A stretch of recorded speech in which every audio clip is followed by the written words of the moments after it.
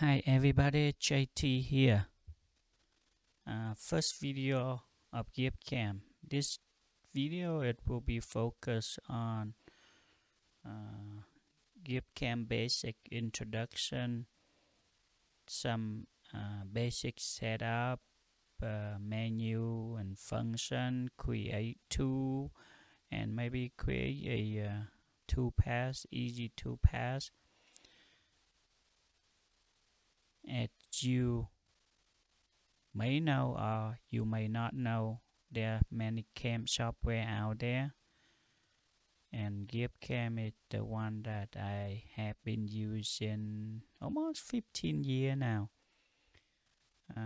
Most of the time 3-axis, but my company recently got a Akuma 5-axis machine, so I use Gibbscam to make a program for this machine, and before that was horse and rotary table on the horse, but wasn't long, few months.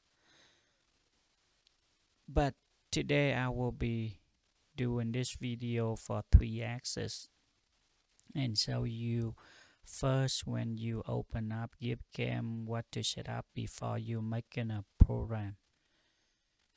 So let's get to it. So as you can see here, this screen is Gibbscam when you open up. Nothing in here yet. So first thing is you set up the machine and inches or metric, whatever you want. First, let's go here, the machine. This is machine definition. If you want just 3-axis machine, you can just select 3-axis vertical. If you use 4-axis or if you use 5-axis, this just standard. And some other stuff in here I have not used, but 3-axis and 5-axis vertical, and I have a Akuma here for my work.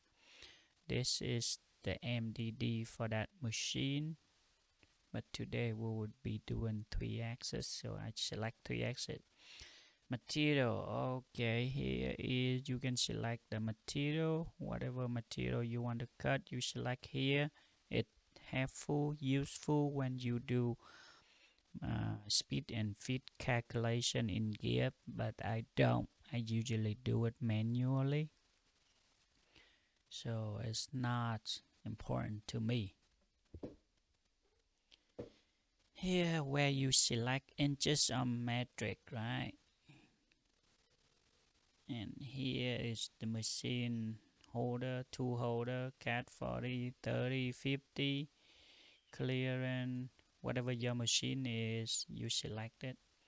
Clearance, this is where you put a clearance plan here, so when the tool go there, it feed down, wrap it down to this clearance. Reference, you have some torrent I put here. Fixture, where you have a fixture, a wire or something, clamp or something, you don't want to hit it, and then you put a clearance here, and when it cut that fixture, it will alarm, or it will notify you that you have a collision with the fixture or something like that. And then fixture tolerance, okay, and this is finished part torn. I put a 10, that's plenty good.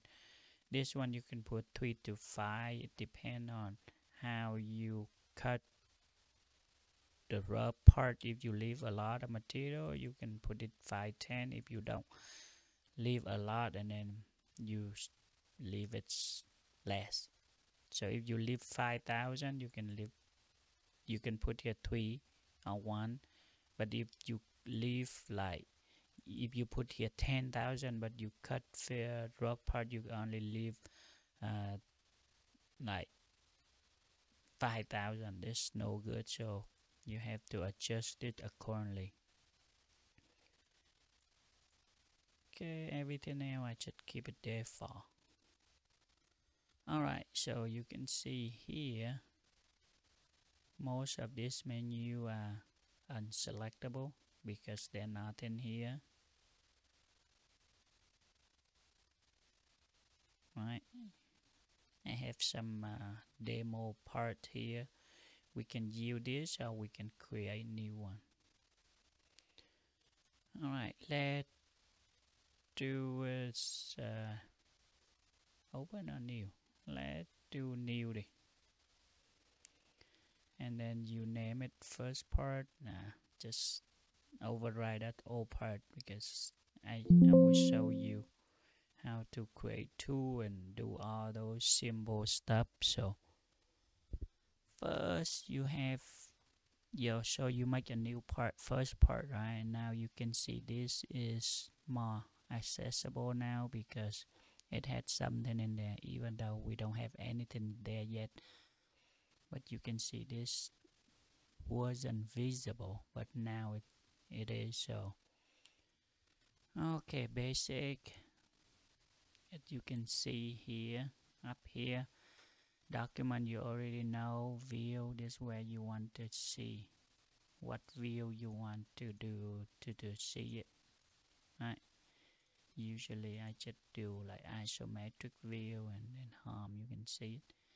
This CS plan is the plan that you want to work on. So you in here you can create new plan or new CS or new work group. Body back is when you have something you want to back it, it will come in here. Geometry, where you can create geometry. Dimension, where you want to dimension something, you want to see something, dimension of that hole or that length or that face, whatever you want, you can use it to roughly see it. Surface, this is where you can modify surface, create surface and all those stuff. Solid, this is where you use, and move this one out. This one you create a model, subtract, add, combine, and then you can extend plan with the radius, something like that. I'll show you. So make sure you subscribe to my channel, and I'll show you how this works in the next video.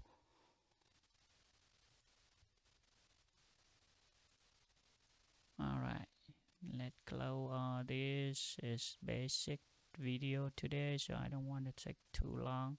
Just the introduction of what it does. Oh, let's make sure I get to this.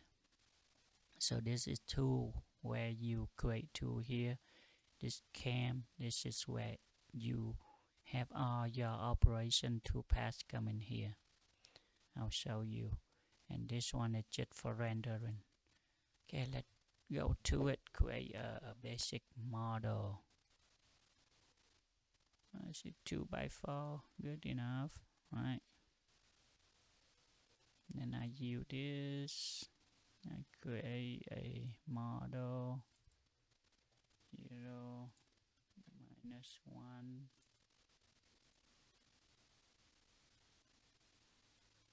Right. Okay, just leave it on. Let's create a hole. Okay, there you go. Symbol. Okay, so now technically you don't have to make your hole here, create a hole here. If you know this is a hole, you can just use it point to reel it. But if you want to see it how it look, and then you can just do it.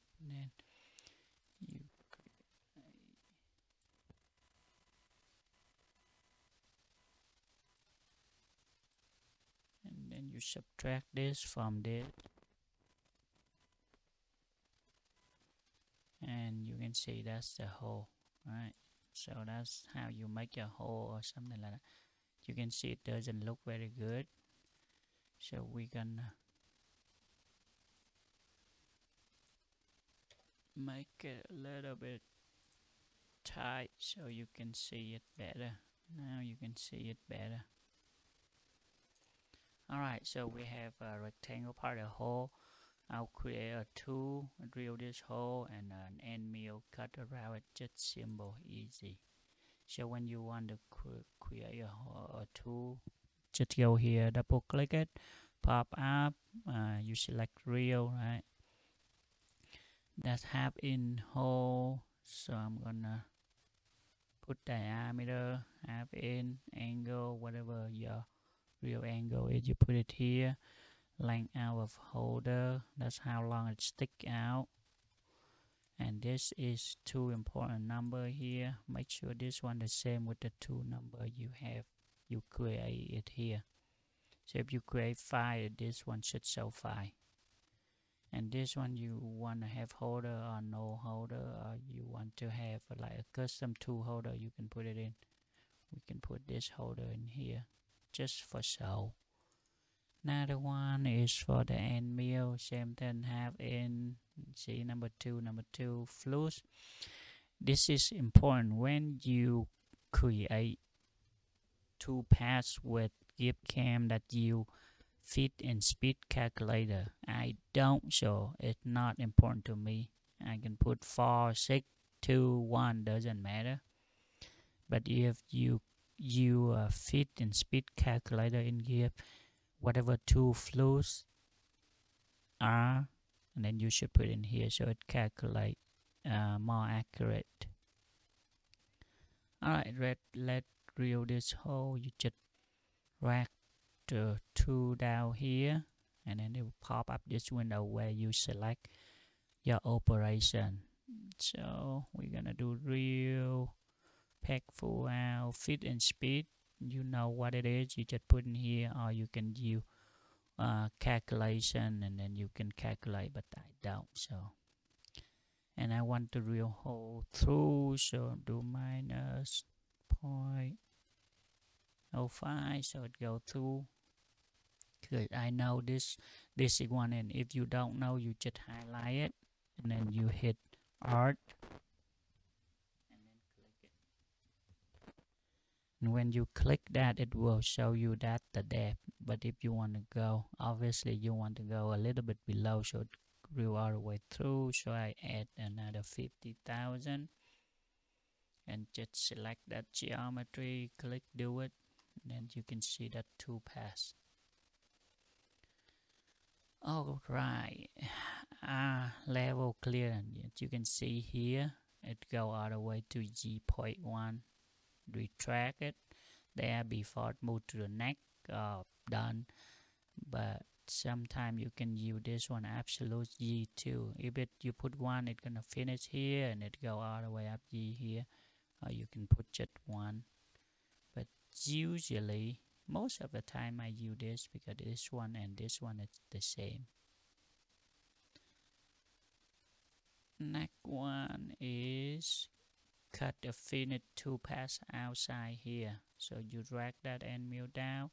Because this is contour, so you select contour, fit and speed again.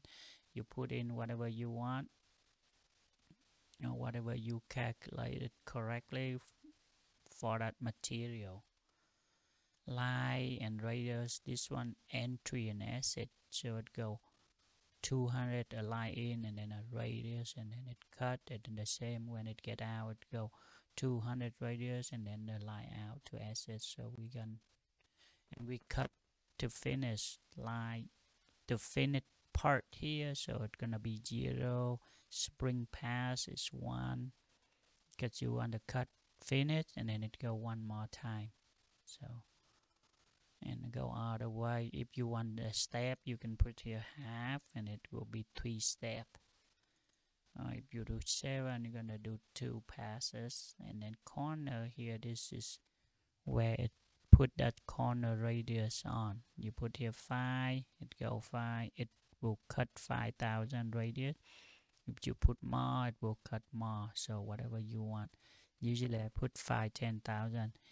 If the engineer, whoever make the part, put a radius here, then we don't have to worry. But this one is just the break edge, break sharp corner. So then you select on the, click on the geometry, make sure you select this one outside because you want the tool out here, not in here, and go this way so it cut better than conventional. This is not conventional. This